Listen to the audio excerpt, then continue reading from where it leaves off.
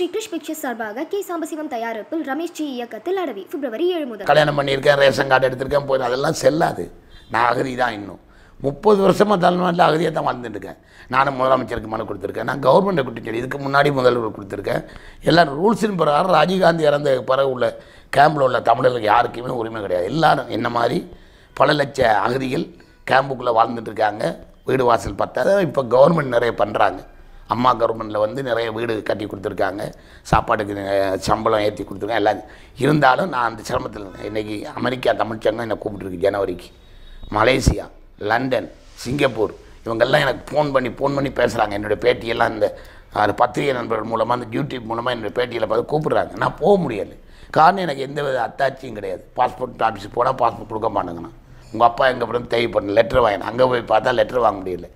இப்படி இன்னல்களை நான் சந்திச்சுக்கிட்டும் இன்னும் வாழ்ந்துட்டுருக்கேன். என்ன கவலை? வெளிநாட்டில் எல்லாருக்கும் 5 நிறைய கட்சி மீட்டிங்கில் பேசுகிறாங்க. எங்களை பற்றி கட்சிக்காரங்கள்லாம் நிறைய பேர் போயிட்டு வந்து சம்பாதிச்சுட்டு வந்து சிலோன் தமிழர்களுக்கு உதவி. இவங்க யாருமே அக்கறை எடுக்கல. எங்களை அகதிகளை பற்றி புரட்சி கலைஞர் விஜயகாந்த் இருக்கும்போது கேம்பெல்லாம் போய் பார்த்தாரு, ஆக வேண்டிய செய்யணும்னு நினச்சாரு. அதெல்லாம் வாழ்க்கையில் மறக்க முடியாது. அவருடைய இடத்துல கூட இன்றைக்கி யாருமே இல்லையே. எல்லா நடிகரும் தயவு செய்து ஏதோ ஒரு பிரச்சனைனா சிலோன் தமிழர்கள் குரல் கொடுக்குறாங்க. இப்போ ஒரு அஜித் சார் வந்து எந்த ஃபங்க்ஷனையும் கலந்துக்கல மாட்டார். ஆனால் இலங்கை தமிழருக்காக நடேச சங்கத்தை வந்து உண்ணாவிரதம் இருந்தார். இலங்கை தமிழர் ரஜினி சார்லேருந்து கமல் எல்லாருமே வந்திருந்தேன். அந்த உணர்வு இருக்குது. நான் இன்றைக்கும் கேட்டுட்ருக்கேன், எனக்கு யாராவது ஹெல்ப் பண்ணுங்கள். நான் இந்த ஊரில் கல்யாணம் பண்ணியிருக்கேன், எனக்கு இந்த குடியுரிமை வாங்கி கொடுங்க, பாஸ்போர்ட் கொடுத்தா நான் இல்லை. இந்த வருஷம் பாரு இல்லைன்னு சொன்னால் நான் மீண்டும் இலங்கைக்கு போய் அங்கேருந்து பாஸ்போர்ட் எடுத்து வந்து போகலான்னு ஐடியா. எனக்கு வேறு வழி இல்லை. வாழ்ந்துட்டேன், எல்லாம் முடிஞ்சுது. இனி ஏன்னா என்னோடய கூட பிறந்தவங்களாம் பார்க்கணுங்க ஆசை இருக்குது. 30 வருஷத்துக்கு மேலே ஆச்சு இல்லை. இவ்வளவு பிரச்சனைகளை சந்திச்சுட்டு இருக்கேன். இலங்கை தமிழன் நிறைய பேர் கிண்டல் பண்ணியிருக்காங்க, கேலி பண்ணுவாங்க. அந்த ராஜீவ்காந்தி சாகருக்கு முன்னால் அந்த பிரச்சனைலாம் இல்லை. நமக்கு இந்த ஒரு மரியாதை அனுதாபங்கள்லாம் இருந்து அதுக்கப்புறம் அப்படியே மாறிப்போச்சு. ஏன்னா இங்கே உள்ள மக்கள் எல்லாரும் அவர் பேரில் விசுவாசம் அதிகம்.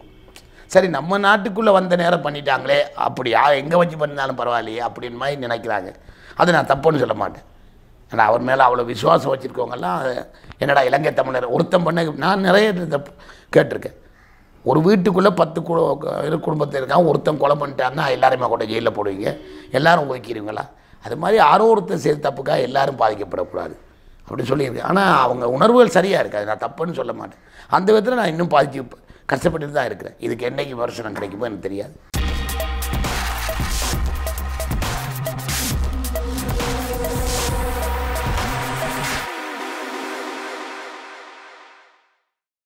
கடந்த முறை நம்ம ஒரு நேர்காணலில் போது நீங்கள் சொல்லியிருந்தீங்க, நீண்ட நாட்களாக வந்து எனக்கு வந்து கடவுச்சீட்டு கிடைக்காம ரொம்ப தவிச்சிட்ருக்கேன், என்னோடய சொந்த நாட்டுக்கு போக முடியலைன்னு. இப்போ நேற்று வந்து உங்களுக்கு வந்து பாஸ்போர்ட் கிடச்சிருக்குது, இது எப்படி பார்க்குறீங்க? அதாவது நான் 30 வருஷமாக போராடிட்டு இருந்தேன். எல்லா அமைச்சரையும் பார்த்தேன், எல்லா அரசியலையும் பார்த்தேன், எல்லா டெல்லி வரைக்கும் போனேன், முயற்சி பண்ணேன். கடைசி வரைக்கும் எதுவுமே சரிப்பட்டு வரல. எனக்கு பாஸ்போர்ட்டு கொடுக்குற மாதிரி இல்லை. இங்கே ரெட்டை உரிமை கொடுப்பாங்க, அதுவும் இல்லை. முதலமைச்சர் வரைக்கும் போய் பார்த்தேன். கடைசியில் இதை வந்து ஒரு கோவையில் ஒரு கல்யாணம் வீட்டுக்கு போன இடத்துல நண்பர் மானாசா டிராவல்ஸ் அசோக்குமார் என்ற ஒரு நண்பர்கிட்ட எடுத்து சொன்னேன். நான் எடுத்து தரேன், நான் நம்பவே இல்லை. ஆனால் கடைசி மெட்ராஸுக்கு வந்து அவர் ஃபோன் பண்ணார். நேராக கூட்டிகிட்டு போய் சிலோன் ஹை கமிஷனர் திரு கிருஷ்ணமூர்த்தி ஐயாட்ட இன்ட்ரடியூஸ் பண்ணார். அவர் என் மேலே இறக்கப்பட்டு, நீங்கள் ரெட்டை குடியுரிமைக்கெலாம் வெயிட் பண்ணாங்க, நான் உங்களுக்கு சிலோன் பாஸ்போர்ட் தரேன், போயிட்டு ஆல் கண்டிஷன் பாஸ்போர்ட் ஏற்பாடு பண்ணி தரேன், வந்து உலகம் பூரா போங்க, அதுக்கப்புறம் நீங்கள் 10 வருஷம் இங்கே இருக்கலாம், ஆட்டோமேட்டிக்காக உங்களுக்கு கொடுத்துருவாங்க அப்படி சொன்னேன். நான் அதையும் நம்பல. நான் 1 மாதம் கழித்து பார்த்தா நேற்று இந்த நியூஸ் வந்து போனோன்னே எனக்கு ஐயா கையால் பாஸ்போர்ட்டை கொடுத்தாங்க. 30 வருஷத்துக்கு பிறகு இப்போ எனக்கு ஒரு விமர்சனம் கிடச்சிருக்கு. இனி சந்தோஷமாக எல்லா நாடும் போகலான்னு முடிவுக்கு வந்துட்டேன். இதுக்கு உண்மையிலே அந்த மானாசா டிராவல்ஸ் அசோக்குமாருக்கு தான் நான் நன்றி சொல்லணும். அவர் மூலம் தான் இது எனக்கு கிடச்சிருக்கு. அதே நேரத்தில் சிலோர் ஹை கமிஷனர் திரு கிருஷ்ணமூர்த்தியாக மனசார நன்றி சொல்லு. தரமான மனிதர். அவர் என்ன சொல்கிறேன்னா, நான் இலங்கை தமிழில் யாராக இருந்தாலும் வாங்க, நான் என்னால் முடிய ஹெல்ப் பண்ணுறேன், எல்லாருக்கும் சொல்லுங்கள், இப்போ நாட்டுக்கு போகணுன்னா நான் பண்ணித்தரேன் அப்படின்னு சொல்கிறேன். ரொம்ப ரொம்ப சந்தோஷம். நேற்று என்னென்னா இன்னொரு கோரஸோ கொரோனா வைரஸால் போண்டா பண்ணி பாதிக்கப்பட்டு ஹாஸ்பிட்டலில் சீரியஸாக இருக்கார், எல்லா கெட்ட பழக்கமும் இருக்குது அப்படி சொல்லி ஒரு யூடியூப் வெளியிட்டிருந்தாங்க. இதை பார்த்து என் நண்பர்கள், யூடியூப் நண்பர்கள், வீடியோ நண்பர்கள், பத்திரிகையாளர்கள்லாம் ஃபோன் பண்ணி கேட்டபடி வீட்டுக்கு நேற்று முழுக்க மறுப்பு செய்தி கொடுத்தேன். அப்படிலாம் ஒன்றும் இல்லை, நான் நல்லா இருக்கிறேன். போண்டா மணியோட விளையாடி பார்த்துருக்காங்க. எங்களை வாழ வைக்கிறதும் மீடியாக்கள் தான். எங்களுக்கு ஒரு மனவேதனையை உருவாக்குறது மீடியாக்கள் தான். இதெல்லாம் வேணாம். நாங்கள் நல்லா இருக்கிறோம். மக்களுக்கு என்னோடய ரசிகர்களுக்கு சொல்கிறேன், நல்லா இருக்கிறேன், சந்தோஷமாக இருக்கிறேன். எனக்கு எந்த வியாதியும் இல்லை. எதையுமே நம்பாதீங்க. நன்றி கூறி விடைபெறுகிறேன். நீண்ட நாட்களுக்கு பிறகு சொந்த நாட்டுக்கு போகிறீங்க. அந்த அனுபவம் எப்படி இருக்கு? அங்கே போய் யார் யாரெல்லாம் பார்க்கணும், முதல்ல போய் பார்க்கணும்னு நினைக்கிறீங்க? அந்த மாதிரி நீண்ட நாளைக்கு பிறகு நான் முதல் 30 வருஷத்துக்கு பிறகு நான் பிறந்த மண்ணை மிதிக்க போகிறேன். மிதித்தா முதல்ல நான் வந்து பிறந்த மண்ணான என் மன்னாருக்கு போகணும். என் கூட பிறந்த சௌரங்கள்லாம் பார்க்கணும். நான் படித்த ஸ்கூலுக்கு போய் எல்லாரையும் சந்திக்கணும். அதுதான் என்னோடய ஆசை. நீங்கள் வந்து இப்போ எப்போ வந்து சொந்த நாட்டுக்கு போகிறதா இருக்கிறீங்க, தீர்மானிச்சிருக்கீங்க? எப்போ போகிறதுக்கு முடிவு பண்ணியிருக்கிறீங்க? ஏப்ரல் ஃபஸ்ட்டு வீக்கு கிளம்புறேன். இன்னும் 2 மாதம் எனக்கு ஆக வேண்டிய வேலையெல்லாம் இருக்குது. விசா அதெல்லாம் இருக்குது. ஏப்ரல் ஃபஸ்ட்டு வீக்கு கிளம்புற ஊருக்கு. இப்போ நீங்கள் இலங்கையோட பாஸ்போர்ட் வாங்கியிருக்கீங்க, இலங்கை குடியுரிமையோடு இருக்கிறீங்க. அப்படிங்கையில் இந்தியாவில் இருப்பதற்காக ஏதாவது உங்களுக்கு வந்துட்டு இது இருக்குதா? ஏதாவது ரெஸ்ட்ரிக்ஷன் சொல்லியிருக்காங்களா? அந்த மாதிரி எதுவும்? காரணம், நான் வந்து கல்யாணம் பண்ணது தமிழ்நாட்டு பொண்ணு. அதாவது அவங்க பெங்களூர் கன்னடம், தமிழ்நாட்டிலே வளர்ந்தவங்க. ஒரு காஸ்டியூமுடைய பொண்ணு தான் நான் கல்யாணம் பண்ணியிருக்கேன். அதை வச்சு நான் எத்தனை வருஷம் வேணாலும் இங்கே இருக்கலாம். இது வந்து என்னென்னா, நான் வெளியூர்லாம் போகிறதுக்கு பாஸ்போர்ட் தேவைக்காத்தான் குடியுரிமை கொடுக்க லேட் ஆகிட்டே போது எனக்கு வயசாகிட்டே இருக்குது. அதனால் இந்த முறையே சிலோன் ஹை கமிஷனர் திரு கிருஷ்ணமூர்த்தியை தான் ஐடியா சொன்னார். இது பெட்டர், போயிட்டு வந்தால் 10 வருஷம் கொடுக்க போகிறாங்க, வயசும் போயிட்டுருக்கு, அதுக்கு பிறகு பார்ப்போமே. அதுக்குள்ளே கவர்மெண்ட் ஏதாவது ஒரு முடிவு எடுத்து நமக்கு நன்மையை செய்யும். ஏன்னா எப்படி இருந்தாலும் எனக்கு உரிமை இருக்கேன். மனைவி பிள்ளைகள் இந்த ஊர் தானே, அந்த நம்பிக்கையோடு இருக்கிறேன். நீங்கள் வந்து இதற்கு முன்பு இலங்கையில் இருக்கும் பொழுது வந்து சொந்தமாக மளிகை கடையெல்லாம் வச்சுருந்தீங்க அப்படின்னு ஒரு பேட்டியில் சொல்லியிருந்தீங்க. அப்படிங்கிற இப்போ மறுபடியும் போய் அங்கே போய் ஏதாவது தொழில் தொடங்குவதற்கான, இல்லை அங்கே போய் ஏதாவது வேறு வேலைகள் செய்வதற்கான வாய்ப்புகள் இருக்குது? நீங்கள் கேட்குற மாதிரி எந்த தொழிலும் நான் எங்கேயுமே பண்ண முடியாது. நடிகன்னு முத்திரையை குத்திட்டாங்க. அதனால் நான் எதுவுமே பண்ணுவேன். சாகும் வரைக்கும் சினிமா தான். மீண்டும் தமிழ்நாட்டுக்கு வரணும். என் உயிர் இருக்க வரைக்கும் மக்களை எல்லாம் சிரிக்க வைக்கணும், நடிக்கணும். அதுதான் என்னோடய கடைசி ஆசை. இங்கு வந்து நிறைய பேர் வந்து தமிழர்கள் இருக்கிறாங்க, இலங்கையிலேருந்து இங்கே புலம்பெயர்ந்து வந்தவங்க. அவங்களுக்கு நீங்கள் என்ன சொல்ல விரும்புகிறீங்க? எல்லாருமே இப்போ நாட்டில் எந்த பிரச்சனையும் இல்லை. சிலோன் நல்லா இருக்குது. சிலோன் கவர்மெண்ட்டும் எல்லாம் நல்லா பண்ணிகிட்டு இருக்காங்க. அதனால் நீங்கள் சொந்த நாட்டுக்கு போய் வாழணும்னு நினைக்கிறது பெரிய பெரிய விஷயம். ஏன்னா யூஎன்ஹெச்ஆரில் நிறைய காசு கொடுக்குறாங்க, எல்லா சலுகையும் பண்ணி கொடுக்குறாங்க, வீடு கொடுக்குறாங்க, இடம் கொடுக்குறாங்க. அதனால் இங்கே இருக்கவங்கெல்லாம் மீண்டும் இலங்கைக்கு போய் நம்ம நாட்டில் வாழ்கிறது தான் பெட்டர் என்னை பொறுத்தவரையில். இந்த குடியுரிமை மசோதாலாம் இப்போ வந்துச்சுல, இது எந்த அளவுக்கு வந்துட்டு உங்களுக்கு சாதகமாக இருக்கும் அப்படிங்கிற மாதிரி? இது இல்லை, இந்த குடியுரிமை வந்து கொடுத்தா நல்லாயிருக்கும். அங்கேயும் போகலாம், இங்கேயும் வரலாம்.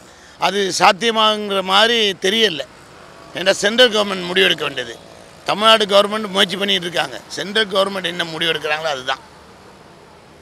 நீங்கள் தொடர்ந்து வந்து அதிமுகவின் ஒரு பிரதிநிதியாக செயல்பட்டுருக்கீங்க, களங்களில் வந்துட்டு இது பண்ணிட்டுருக்கீங்க. இப்போ உங்களுக்கு குடியுரிமை வந்ததுக்கப்புறம் நீங்கள் முதல்வரிடமோ இல்லை வந்துட்டு துணை முதல்வரிடமோ சந்திக்க முடிஞ்சதா? அவங்கள்ட்ட ஏதாவது சொன்னீங்களா? அவங்க என்ன மாதிரியான கருத்துக்கள் உங்கள்கிட்ட போய்?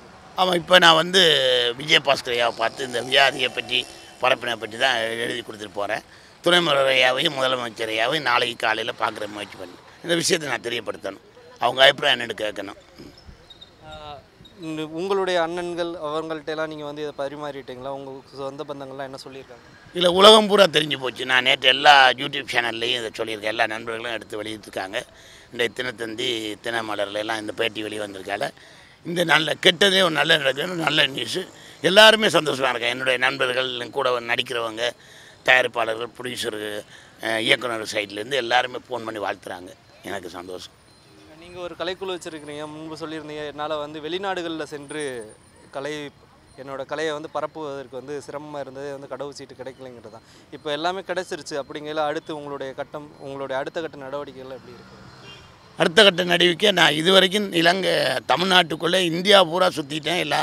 எல்லா ரசிகர்களையும் சந்தித்து மேடை மூலமாக சந்தோஷப்படுத்தியிருக்கேன். இப்போ நான் வெளிநாட்டில் எல்லா தமிழ்ச்சங்கம்னு கூப்பிட்றாங்க. America, German, London, Canada, France, Dubai, Kuwait, இங்கேருந்து தமிழ்ச்சங்கங்கள்லாம் என்னை கூப்பிட்ருக்காங்க. ஏன்னா போன வாரம் தான் மைசூர் பத்திர குசால்னர் தமிழ்ச்சங்கத்துக்கு போயிருந்தேன். இடம்பெயர்ந்த தமிழ் மக்கள் அங்கே வந்து 25 நாட்டிலேருந்து தமிழ் சங்க தலைவர்கள்லாம் வந்திருந்தாங்க. அவங்க எல்லாருமே என்னை கூப்பிட்றதுக்கு ரெடியாக இருக்காங்க. மீண்டும் இந்த பாஸ்போர்ட்டோட சந்தோஷத்தில் நான் பிறந்த மண்ணுக்கு போயிட்டு வந்ததும் உலக நாடு முழுக்க ஒரு ரவுண்டு போயிட்டு வந்துடுவேன். எல்லாம் எதிர்பார்ப்போடு இருக்காங்க. எனக்கு எந்த செலவும் இல்லை. எல்லா நாட்டிலையும் என் அண்ணன் தம்பி மாமன் வச்சான் இருக்கால, எனக்கு கஷ்டமே இல்லை. நான் அழகாக போய் சுற்றிட்டு வரலாம். உங்களுடைய ஆஸ்தான குரு மாதிரி இருக்கிறவர் வடிவேலு, அவர்கிட்ட இதை பற்றி சொல்லியிருக்கிறீங்க? இல்லை அவரை நான் சந்திக்க முடியல. கண்டிப்பாக அவருக்கு எல்லாருக்கும் தெரிஞ்சிருக்கும். கண்டிப்பாக அவரையும் பார்த்து சொல்லுவேன். சாகும் வரைக்கும் சினிமா தான். அதே மாதிரி என் உடம்புல உயிர் இருக்க வரைக்கும் நான் புரட்சித்தலைவர் எம்ஜிஆர் கட்சிக்காக உழைப்பேன்னு சொன்னால் அம்மாட்டே வாக்கு கொடுத்துருக்கேன்.